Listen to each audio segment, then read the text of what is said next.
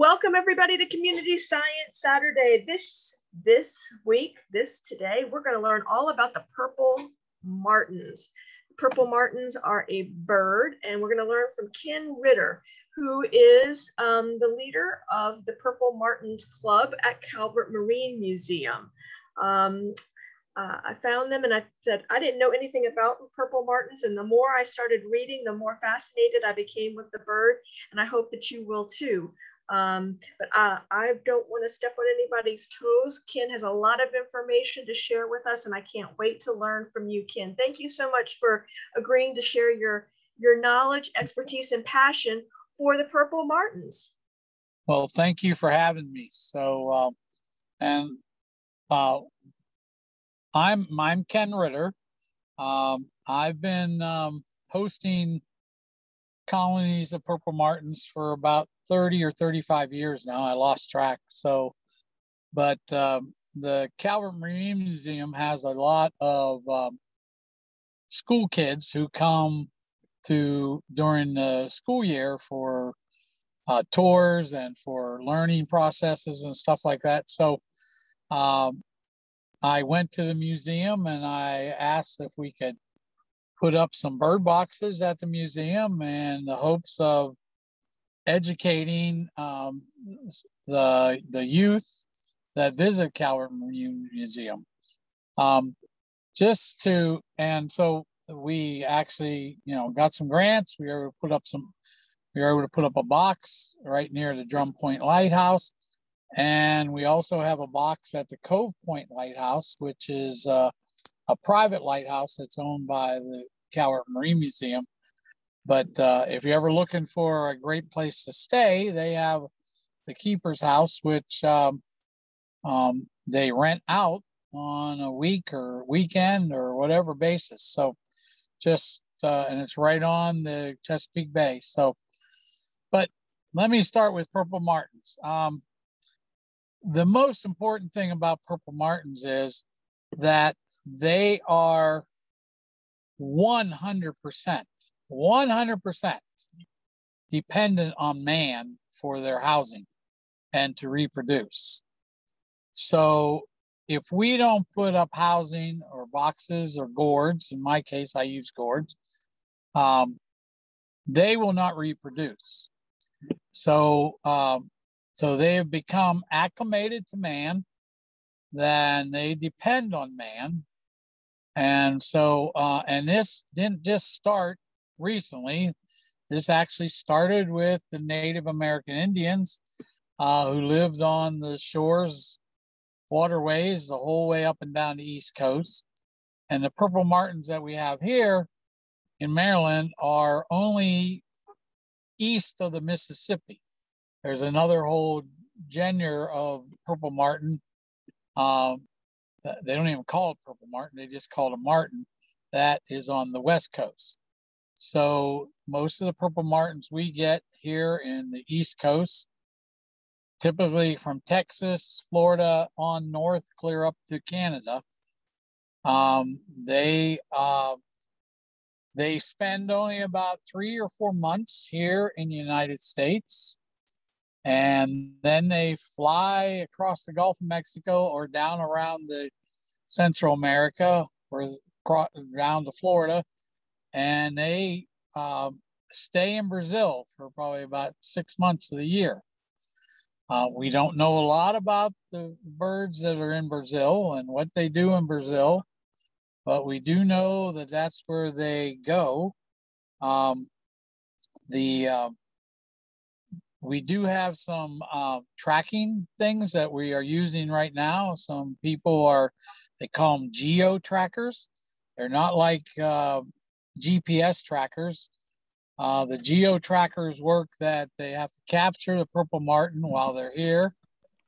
They put the geo tracker on them and it goes under their wings and it sits on the middle of their back and it weighs about less than an ounce. And then when the birds fly back to Brazil, and they stay there, and then we have to recapture them when they come back to the United States. And then they can download the data off the geo tracker. Now, I don't know how it all works, something to do with the sun and the curvature of the earth and all that good stuff. So then they can track where the birds have been, how long they've stayed, that kind of stuff. So it's still only on a small scale right now because it costs about $200 per geo tracker. So you have to get some grant money. You have to, you know, raise some funds to be able to do this. So, and it's a lot of commitment because the people who are doing the geo trackers, they have to catch them while they're here, then they catch them again when they come back. So so it makes it's some dedicated people doing some dedicated work. So but purple martins are very social, very friendly. They eat lots of bugs. The old wives' tale, though, is that they all eat a lot of mosquitoes, which really isn't true because purple martins don't feed close to the ground. That's where you normally see the swallows and those kind of birds. They eat a lot of mosquitoes. Purple martins actually feed anywhere from 1 mile to 5 miles high. So they eat all kinds of other bugs. One of their favorites around here is dragonflies. I mean, they catch these dragonflies that are about the half the size as they are, and that's what they feed their babies. So most purple martins, especially in Maryland, arrive around April. Maybe the last week of March. I've never had them any earlier than that, but with the weather, you know, it all depends on the weather. They typically come across, you know, in January or February, and that was really bad for them this year. Those that were migrating north, because Texas and Louisiana and Oklahoma and all them places had snow. I mean, accumulative snow, feet of snow, and a lot of the migrating birds, all songbirds, the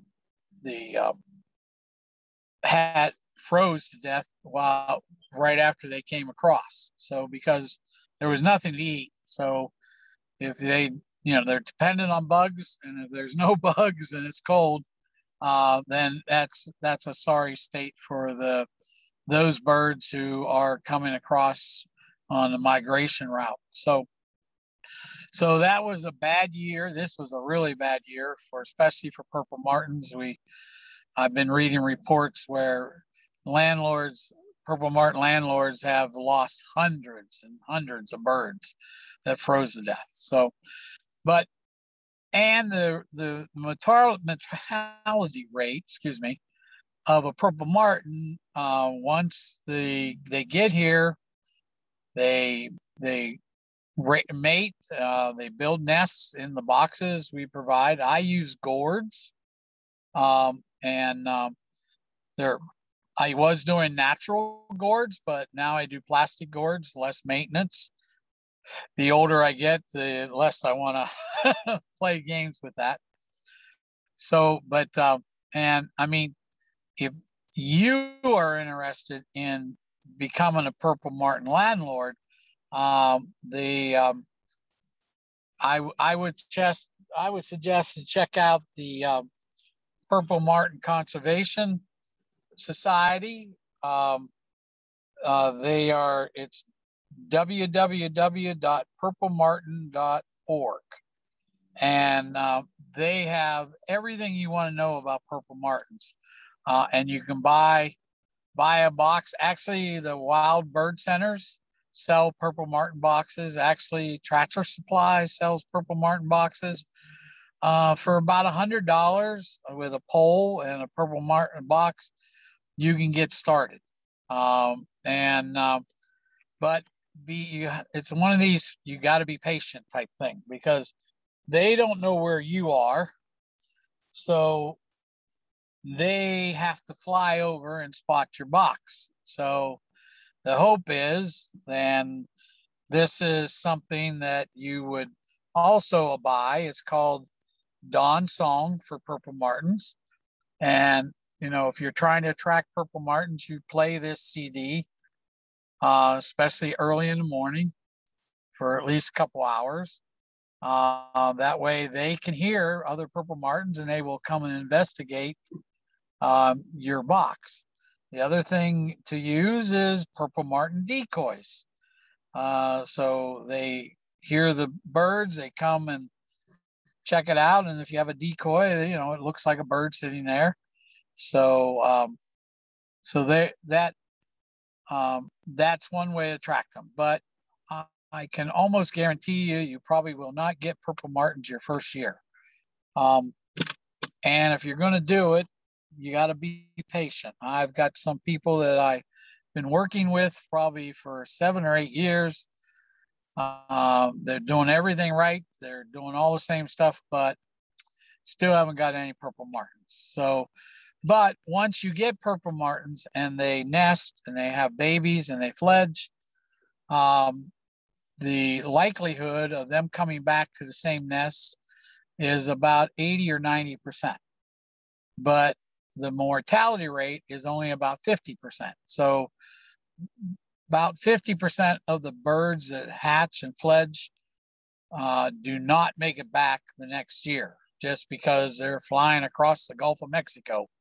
And, you know, you don't know what the weather is there, and you don't know what the weather is like in Brazil, where they spend the winters. So playing the patience game is kind of tough sometimes with purple martin, but I have found that they're one of the most rewarding birds to have around. They make beautiful music. They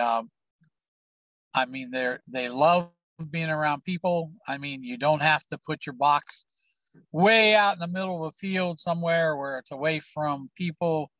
I mean, I have mine about 30 feet from the side of my house.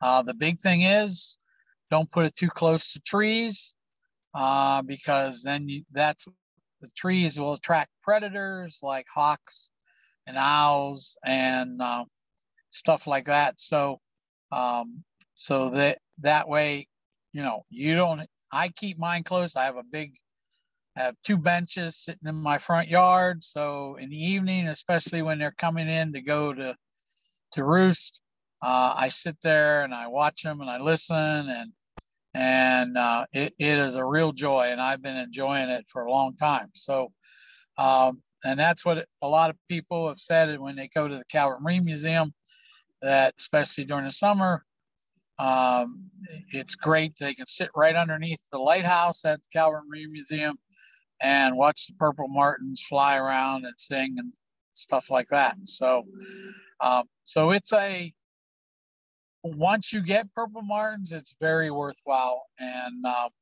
it's not a lot of work.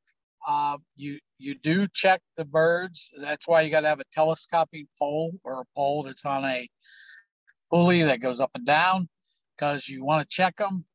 I mean, I check mine once a week, you know, and I check the babies. Once they're eggs, once the babies are born, I check the babies, make sure they don't have any kind of mites or bugs or anything like that. And, you know, if they do, you clean out the box and you put new material in, and they, you know, they're happy, you know. So, you know, I try to tell the kids that old wives' tale of your mom and dad used to tell you, don't you touch those babies in the nest or the mother won't come back. Well, that's an old wives' tale. So, I mean, purple martins have to be checked regularly. Fact is, my purple martins, I just had 2 nests fledged this week. So they're flying around, learning how to fly, and the parents are just making all kinds of noise talking to them. But probably by the end of August, they will be gone. It's just like a switch goes on, and all of a sudden they fly to these big, big roosting areas. There's several of them in Texas, some in Louisiana, some in Oklahoma, some down in North Carolina. and millions, and literally millions of purple martins will congregate there, and they will, it's like they're gathering, and then one day, they, like I said, the light goes on and they're gone. They're flying across the Gulf of Mexico. So, and if you've never seen a million birds flying around coming into roost, they can track it on weather satellite, weather radar, and it looks like a tornado coming in and them flying around. And they, you know, it is something to see. I actually went down to Tennessee and saw a purple mountain roost, and it wasn't a big one like some of the other ones, but I mean, we're talking, you know, thousands of birds coming into roost, and then they stay for 3 or 4 days, and then boom, they're gone. So it is it's not it's something as man we need to do, because without our assistance, they will not survive. So so that's why I try to educate as many people as I can to let them know that, you know, this is something you can do as a family. This is something you can do as a group. You know, I do it.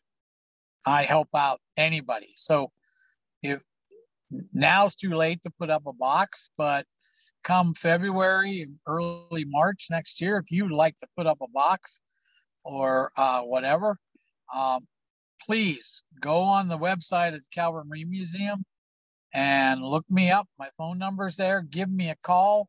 I will help you any way I can. And I don't mind driving somewhere to help you. And help you get set up. So it's a, you know, to me, it's a very worthwhile cause. And I think that we need more people to do it. So, and that's why, essentially why I try to educate the kids, because the kids are normally the ones that start saying, Mom, Dad, let's do that, you know, and it can be a family operation, because all my granddaughters and even my kids, when they're growing up, my granddaughters especially still help me now. They help me put up the box, put up the gourds. They help me count the eggs when they're born. They help me count the babies when they hatch. We measure the babies and see how old they are. These are some of the pictures that you can buy on the website. Shows, you know, and there's a procrastinator that can show you when they were born or when they hatched, and how long they will be until they fledge. And then it shows, then you can see how old they are by looking at the pictures. So, and then just so that you know what a purple martin looks like, here's some pictures of purple martins.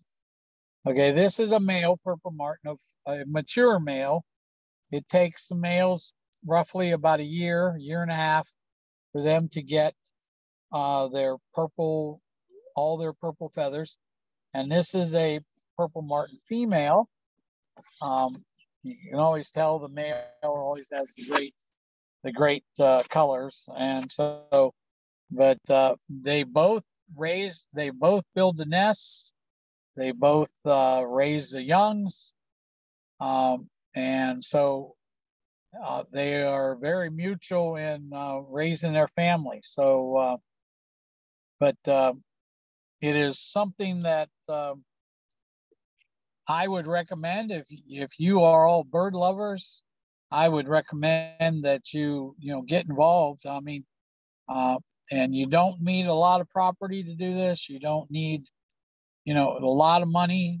And if you go online or even check out the wild bird centers, they sell boxes there for, less than $100, and a pole you can get for $30 or $40, and you can be set up for next year. So, hey Ken, we have a question. If you can yes, the question. Yes. Yeah, Melinda wants to know, she has hawks and an owl family in the woods behind her house. Should she avoid trying to establish a martin colony? Well, the owls are probably the worst because the purple martins are in the box at night and they can't see the owl coming. Hawks, purple martins are very defensive. So if a hawk does start flying around, it's all hands on deck, and the purple martins, like other birds that attack the hawks, try to chase them away. That's not to say that you might lose some, but the owls are the worst. They do make owl guards that you can put on your purple martin box so that the owl can't land on the box and reach their leg in to grab the purple martins, you know. So the purple martins can't see them coming at night. So, but yeah, that would be a little rough. I would have to speculate on that one because hawks and purple martins and owls just, you know, they don't get along. So, but I was going to mention, I forgot to mention, and I'm sorry, that the reason that purple martins are acclimated to man, like I said, started back with the Indians. They would, and it's been documented on when the pilgrims and those people who came across in the 1600s, they, you know, the Indians would have natural gourds that they grew hanging from rope across their gardens to attract the purple martins. So, and it became so commonplace that the purple martins now, they don't nest in trees. They don't nest in, you know, you might see some in a light box somewhere or something like that. Or maybe I've seen them where they were in a, like a building sign, you know, like on a Walmart sign inside the sign. But the majority of them have to have some kind of box or gourds for them to build nests. And so, and they become used to it. So, but it's something else. So does anybody else have any questions? I have a question, Ken. You mentioned, I read that the average age of the folks that have the houses, the landlords, is getting up there. And so that's why they're trying to get a new generation of folks to be landlords. Is there a secondary market for purple martin houses so that, you know, if you don't want to buy them brand new, can you buy used ones? That's a good question. Typically, people that have tried to raise purple martins and are unsuccessful, they just give up. And then if they know me, they give me a call and I go and salvage their boxes. Okay. I probably have 4 or 5 sitting up in my top of my shed right now. But, you know, if I get a used box, I don't sell it. I give it to somebody. So, because I want them to try it, you know, so, but I've never heard of anybody advertising, but you never know. So people have them, and then they just don't take them down, even if they don't get purple martins, and which is sorry, because then the starling, the scourge bird of the world, take over, or house wrens. They nest in the purple martin box. So especially the ones like over at Calvert Marine Museum, I'm constantly going over there and cleaning out the house wren nests that are in there, because they'll nest in the same box. Most of the time, the purple martins don't care, but when when they're starting to just nest, I want more purple martins to nest, not wrens. So, you know, or house sparrows. So I clean the nests out. So that's why you check your boxes periodically. But I bet if you advertise, you know, on something like, you know, we have a thing called Southern Maryland Online. which is like a marketplace thing. People put everything on there, from yard sales to cars to whatever, that if you were looking for something or a used one, I up in Baltimore or wherever you're located, I bet people have boxes that they're no longer using. They just got them up in the air, and they tried to get purple martins and were unsuccessful, and they still have them. So it might be something to advertise on your own. So you're right. The older generation are the people who are typically doing it right now. That's why I've been trying to educate some of the youth to try to get them started.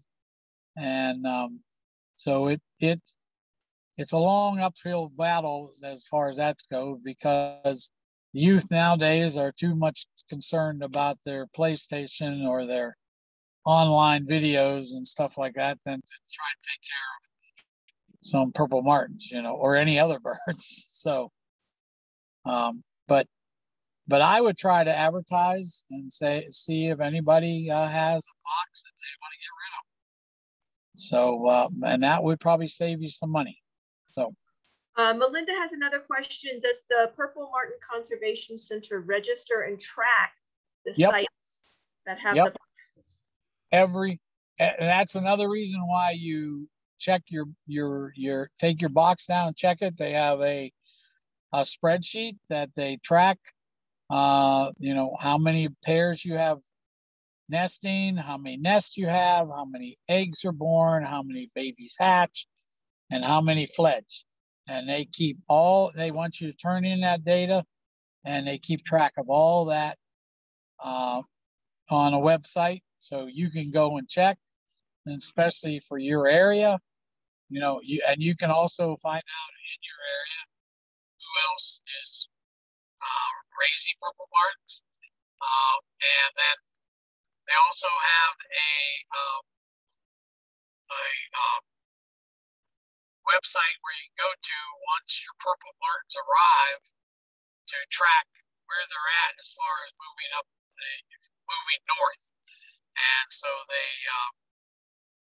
so you can go in and log in. Well, my purple martin showed up today, and spotted 3 mature males and 2 females, that type of data they keep track of.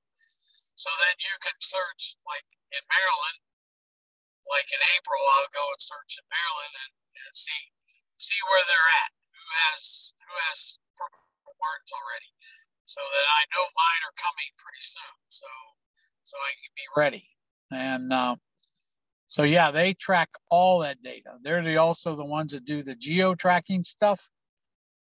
They've got some interesting articles on the geo-tracking stuff that shows how long it took them to fly from the coast of Florida to Brazil, how many hours it took, how many miles it was, and they can track all that stuff. So, and then they can, because we have nobody down in Brazil tracking songbirds or any kind of birds for that matter, and Brazil's a big area, so they can track by the geo-tracking. They can track where they've been, how long they stayed, when they started to fly back north, all that stuff. So, but it's pretty tough because you can't track it until they come back.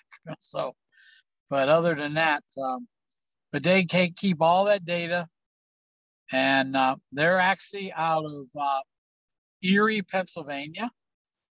The Purple Martin Conservation Association, they are, and they don't get their birds back until like the end of May almost, because they're flying clear up to Pennsylvania. So, but they probably have 1,000 boxes up that they maintain. This organization does, and so they do a lot. They have full-time people that's all they do is track purple martins. So I said I want that job. So, But anyway, so. You said that it doesn't matter where you put them. I mean, can it be in a suburb? Can it be in an urban area? Can it be in a rural area? Anywhere. So long as it's not too close to a tree. They recommend 20 or 30 feet from a tree. I've got people I know who have their purple martin box like 10 feet from their deck on the back of their house. So, and so, yeah, but you know, the issue becomes then, can they see your box from the air so you can attract them? But once they find it, then you're okay. They normally keep coming back to the same box. And I used to band my purple martins. I used to have a bander who I lived near the Patuxent Naval Air Station. He worked on base, but he wasn't authorized no more to come outside off the base to band birds. So, and I tracked my birds for many, many years. I had the same birds come back 5 and 6 years. So the adults. So it you know, you can track them that way too. If you know somebody who does banding, they can track the purple martins. You know, I mean, band the purple martins, and that way you can tell if they come back the next year. So. All right. Does anybody have some more questions for Ken about purple martins and becoming a purple martin landlord? And seriously, my email is on the Calvert Marine Museum website. My phone number. I'll take calls and emails from anybody. Believe me. So if you want to learn some more, please give me a call. And it's not, I mean, it's too late for this year to try to get purple martins, but it's not too late to start planning for next year already. So, I mean, just like anything else, if I got a bluebird trail on my property, you know, you got to clean out the bluebird stuff, you know, just like purple martins, you got to clean out the purple martin nests, you know. So, so you have to maintain your stuff. So, but I'd be glad to talk to anybody, seriously. So, any more questions? More questions.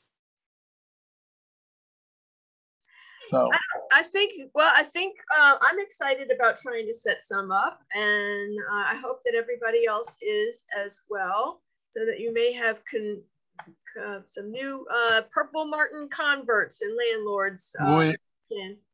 Wonderful. I love it. Seriously. Like I said, they're one of the few birds that's dependent on us. So, and if we don't do something, then, you know, it won't happen. So, and that's why, so it's a good way. Like I said, I got my granddaughters who help me, and so it becomes a family thing. So. All right.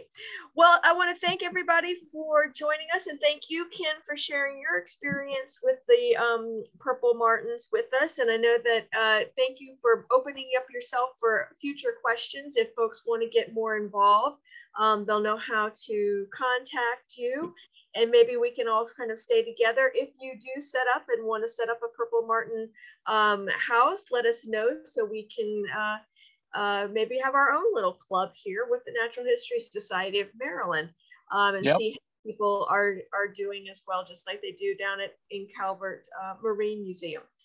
If there are no more questions, everybody enjoy the rest of your weekend. It's a beautiful day out there. Get outside, look at some birds, and start planning for next spring. Yep, I hope you do, seriously. And again, give me a call. I will help any way I can. So. All right. Thank you so much. We'll take care, everybody. Stay well. Thank you. Okay, bye-bye. Bye-bye.